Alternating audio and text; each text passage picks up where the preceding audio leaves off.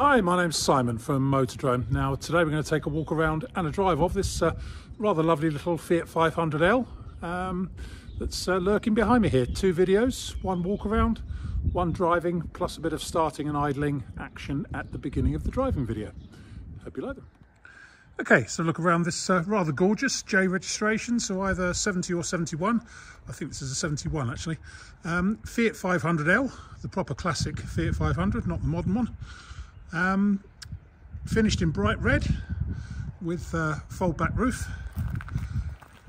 Restored 2013. And we've got photos of it being restored, and it's a lovely little thing, it really is.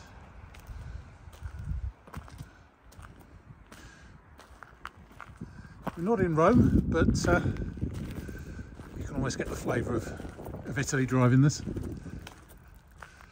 Super little thing. Right, let's walk around and pick out some good bits and bad bits. As I say, it was restored about 10 or so years ago, and it's still looking pretty good. Paintwork around the front end is all nice. The chrome's pretty good. Looking down the near side, it looks very straight and tidy down there.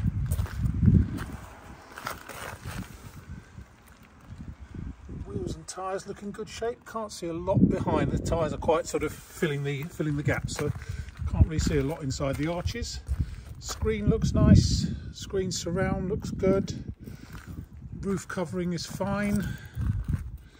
Near side door is all good.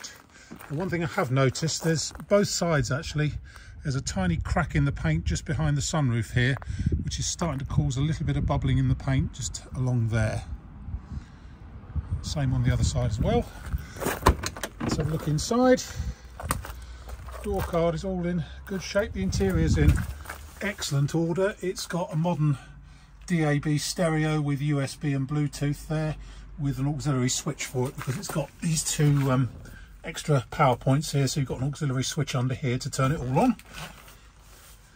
It's all carpeted, as you can see. Dash is as simplistic as they ever are. Seats are in good shape. There's a couple of tiny nicks in the vinyl on the driver's seat.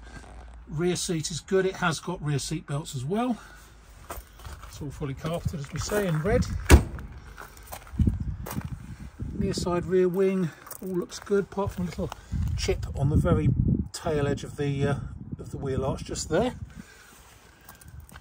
Around the tail end, it's all looking pretty good, apart from a couple of little bits of blistering just coming up here.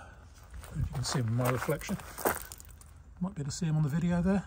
Haven't broken the paint. It's a little bit of blistering above the Italian Auto Club badge. Obviously, engine cover comes off easily, and there's your little rebuilt air-cooled engine. Again, looking down the offside, looks totally straight down there. Offside rear arch all looks good. All the jack-in points are in position. That's just a watermark running down there. Offside front wing is all nice. Offside front wheel. Again, inside here,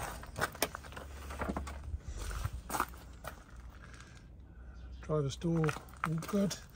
Driver's seat, so we've just got a couple of tiny little nicks in the vinyl, just there and a small one there.